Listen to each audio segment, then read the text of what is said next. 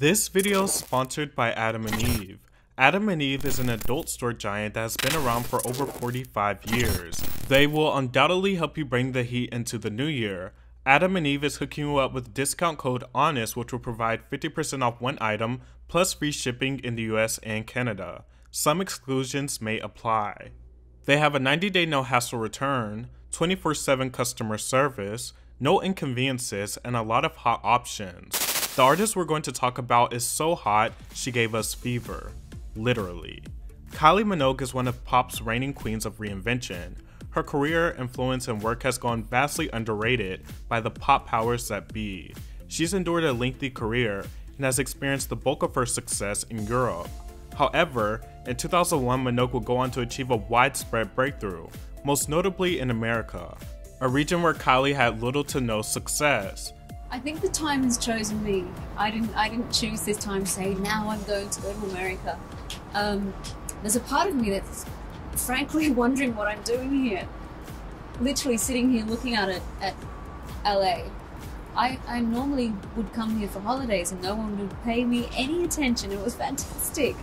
I'd be shopping in malls or wherever, and people would say, "Miss, where's the lingerie section?" I don't know, I don't work here, I'm really sorry. So now it's different. The Australian Empress would heat up the airwaves with a simmering blend of Europop, club music, and disco-influenced tunes that will cultivate her most successful work to date, Fever. The image for this album is very important. It's like McDonald's without its golden arches. It's nearly impossible to visualize this body of work without this album cover. The album cover is simply one of the best album covers of the 2000s. It has all the ingredients of a perfect album cover: symbolism, an instantly recognizable pose, and the perfect props, which are little to none. The album cover is minimalist and follows an electro-futuristic theme.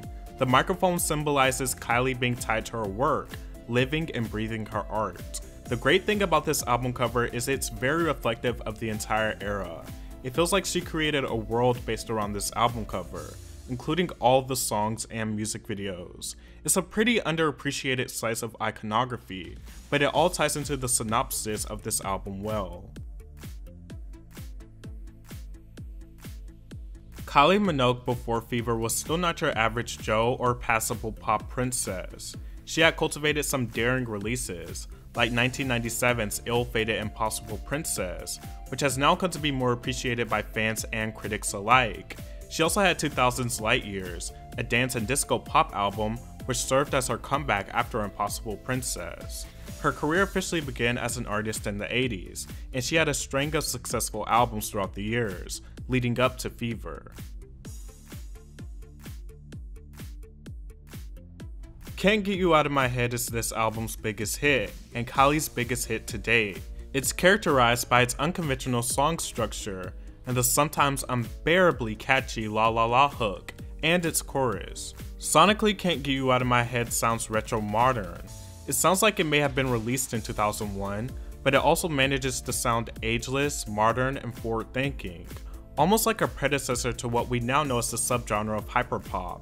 It's very techno and Europop, but manages to not fall into the category of disposability or more of the same.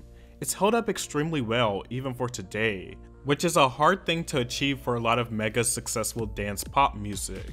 It's bouncy, fun, and just a perfect pop song, in a sense that there's not really anything you can change about this song to make it better. It was penned by Kathy Dennis and Rob Davis. Kathy Dennis also happens to be the woman that penned Toxic by Britney Spears, a song that was actually turned down by Kylie. You could only imagine how that would sound, but ultimately the song went to the right person, and the same could be said for Can't Get You Out of My Head, seeing that it was offered to S Club 7 before Kylie Minogue. So glad it went to her. It definitely would have sounded more watered down and just annoyingly childish if it went to them. Apparently Minogue wanted to record the song after only hearing a small portion, and it's easy to see why. The hook and bouncy techno production allows Can't Get You Out of My Head to remain a constant earworm. The music video only helped to maximize the song and Fever. It features Kylie in a white hooded jumpsuit, a look inspired by the legendary Grace Jones. Kylie dances in a futuristic minimalist city, backed by multiple dancers. It is a well choreographed and visually appealing music video. Kylie is the center focus. Nothing distracts or takes away from her. Lyrically, people don't talk about Can't Get You Out of My Head much because it's pretty simplistic. Sure, it can be seen as light and frothy, but the lyrics also sort of portray a portrait of obsession. The obsession is almost dizzying. You definitely believe she could not get this man out of her head. In the same way she can't get him out of her head, it's the same way we can't get this song out of our heads. This is certainly one of the best dance pop songs of the century. It's timeless. It pulsated its way across the charts globally in 2001, and the rest is history. It peaked at #1 in multiple countries around the world and broke the States, bouncing its way all the way up to the peak position of #7. It is now looked at as her signature song. Although Kylie has many good songs, this song just takes the cake, and there's no reason it should be anything other than her biggest hit. It's such a sleek, futuristic, and inventive song.